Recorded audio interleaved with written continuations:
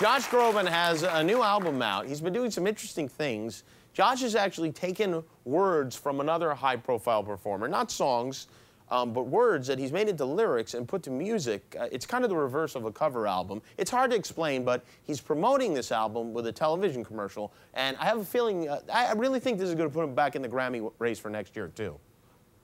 He's sold more than 20 million albums worldwide, and now Oscar and Grammy nominee Josh Groban releases his most anticipated album yet. Oh, hello there. I'm Oscar and Grammy-nominated singer Josh Groban. If you love Kanye West tweets as much as I do, you are going to love my new album. Josh Groban's The Best Tweets of Kanye West. Can we please toast to the mother-f***ing douchebags tonight? Do you know where to find marble conference tables? Looking to have a conference. Not until I get the table, though. At most, his tweets are 140 characters, but the depth of his passion is immeasurable. Fur pillows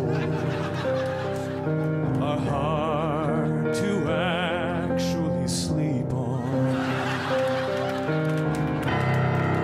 Man, whatever happened to my antique fish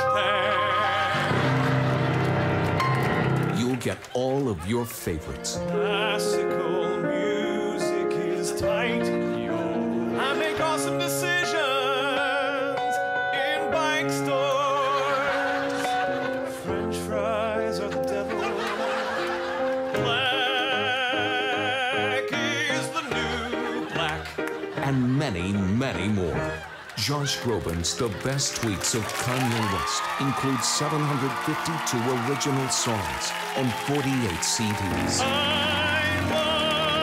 love me. In stores now.